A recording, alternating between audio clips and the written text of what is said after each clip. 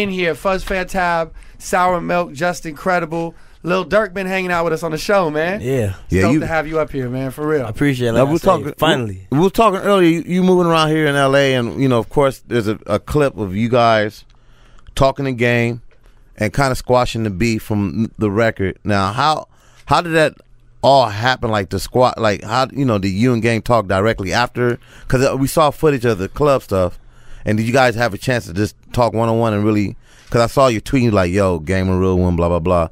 Like, how was it afterwards, like after I left the club? Like the whole club scene was just like a standoff, like, all right, I'm holding my ground. Right. And they like, I'm holding my ground too. Right. Like, cause some people don't do it like that. Some people just rather not just walk up to somebody in the club and do it. And I'm saying, I heard plenty of times people ran from. Right. So I'm just like standing my ground. Like, where I'm from, we don't like run. Man we up. Stand up. Yeah, especially for us being in another city and on the come up, we can't let nobody do that to us, you know.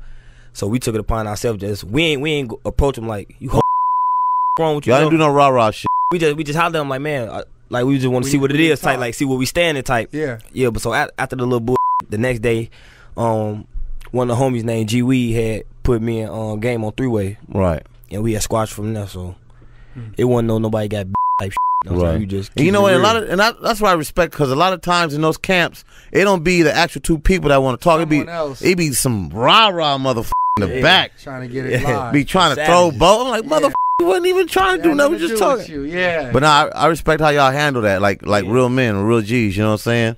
So it's done. So you gonna do a game? You and Gang gonna get in the studio maybe?